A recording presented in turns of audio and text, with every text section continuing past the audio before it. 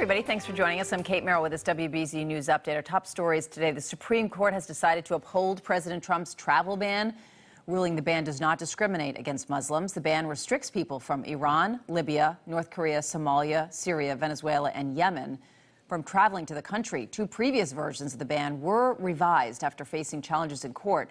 The ruling is a major victory for President Trump, who tweeted just after that ruling, quote, "Wow."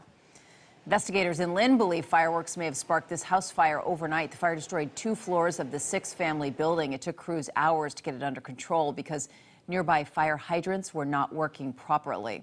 In Methuen, a giant hot air balloon made an unplanned stop in a Methuen neighborhood. Police say the balloon skimmed across the trees and landed in the yard on Haymeadow Road. All 6 passengers and the pilot were okay.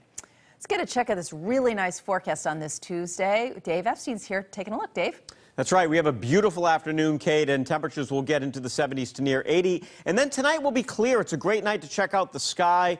You'll see that moon out there. Temperatures in the 50s to near 60. Not as cool as we experienced this morning, and we'll do it all over again tomorrow. A little bit milder, a little more humidity. Temperatures should get into the lower 80s, staying in the 70s at the coastline.